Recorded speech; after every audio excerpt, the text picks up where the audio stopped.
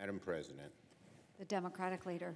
You know, he was so many things to so many people, a fierce friend to those who were lucky enough to have earned his friendship. You had to earn his friendship. A real thorn in the side of those who earned his scorn. Many know that.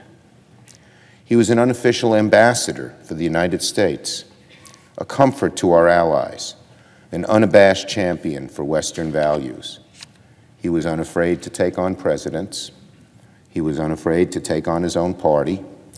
He was equally parts funny and furious, foul-mouthed and statesmanlike.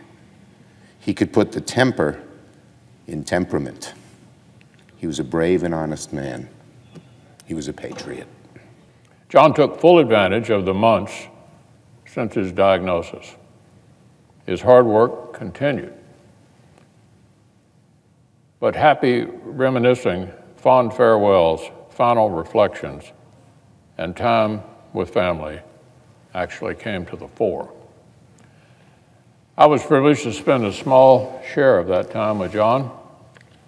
We sat on his back porch in Sedona under the desert sky, replaying old times. John did things his way these last months. For his colleagues here, the time confirmed a sad but obvious truth. The Senate won't be the same without John McCain.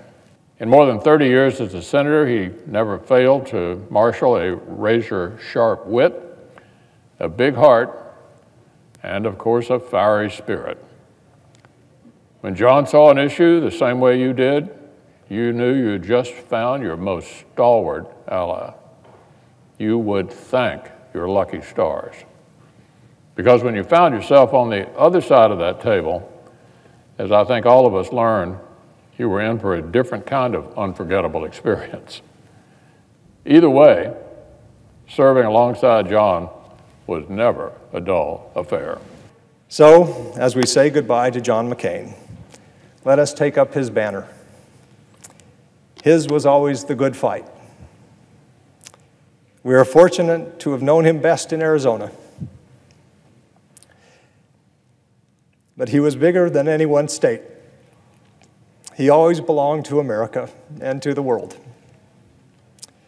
And now he belongs to the ages. Farewell, Senator. Farewell, John.